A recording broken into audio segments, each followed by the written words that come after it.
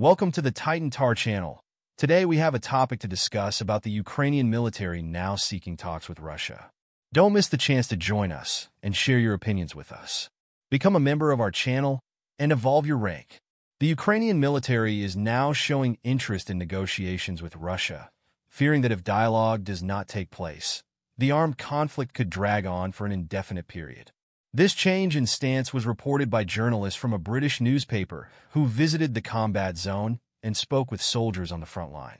A commander of one of the Ukrainian armed forces units clearly expressed his position.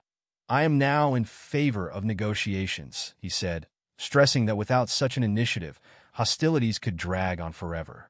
Another officer, sharing the same pessimism, stated that he does not believe that the Ukrainian army will be able to regain its 1991 borders, saying that such a scenario is impossible to imagine in the current conditions.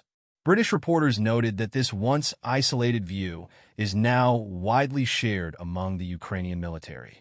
They point out that until recently, the prevailing sentiment in the Ukrainian military was one of expectation of victory.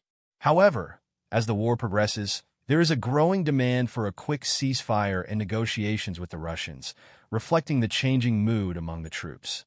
The desire for a diplomatic solution was also echoed by the outgoing NATO Secretary General, who advocated ending the conflict in Ukraine through a ceasefire, followed by negotiations between Kyiv and Moscow.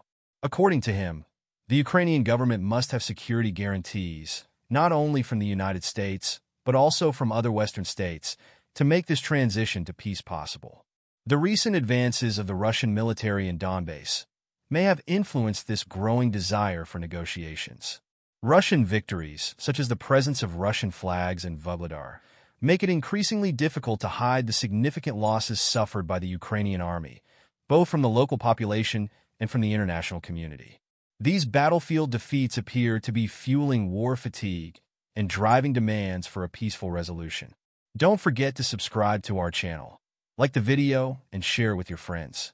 Your interactions mean a lot to us and help us grow. See you next time.